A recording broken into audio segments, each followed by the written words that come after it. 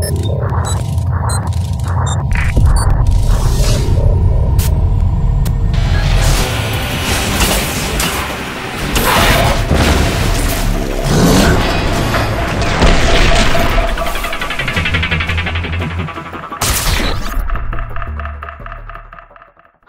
collection is really one of the most key parts in Darkspore.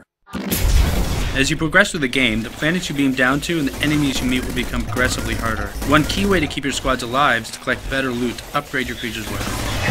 Like most action role-playing games, Darkspore is mainly about finding and collecting the most powerful loot for your creatures. What makes Darkspore unique is how many different kinds of loot there is to collect, as well as the way you can collect it. There are two different ways to acquire loot in Darkspore. The first is dropped loot. You'll find this, anytime you kill an enemy, there's a chance it'll drop loot. One of the most basic would be health and energy orbs. These not only replenish the health and energy of your current creature, but actually of the creatures in your squad and the creatures that your friends are controlling as well.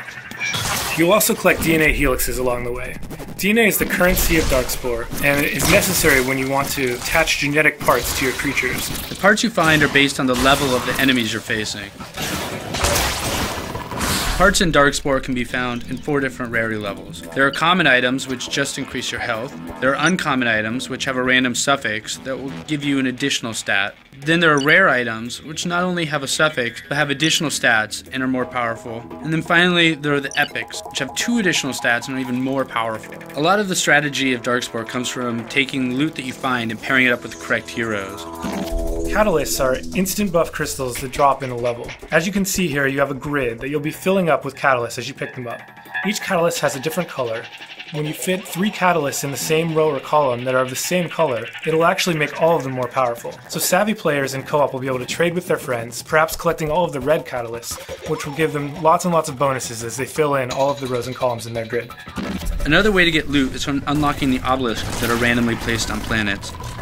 You will be able to complete a level without finding any of the obelisks. However, for the completionists out there, seeking out all the hidden obelisks on a level can really pay off. Not only do they drop loot for your group, but collecting them all will increase your chance of acquiring more rare loot at the end of the level.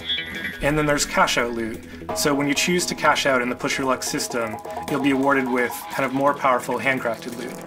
Here you can see that I got a gold medal because I killed every single enemy, a silver medal for finding obelisks, and a bronze medal because I finished with only a single creature remaining. On this screen, I can now decide to either collect my reward, or I can put it all on the line and face this next challenge. But if I continue and fail, I'll lose all of the bonus loot that I'd earned from this chain. If I choose to cash out, Helix will evaluate my performance across the entire chain of levels and award 1 piece of loot per planet completed. The better the medals that I've earned, the better my odds are of earning rare and epic bonus loot. But even this part is more powerful than most of the loot that you'd find in a level. Thanks guys for listening, and we'll have more of these videos coming out shortly, and I can't wait to tell you guys more about the game.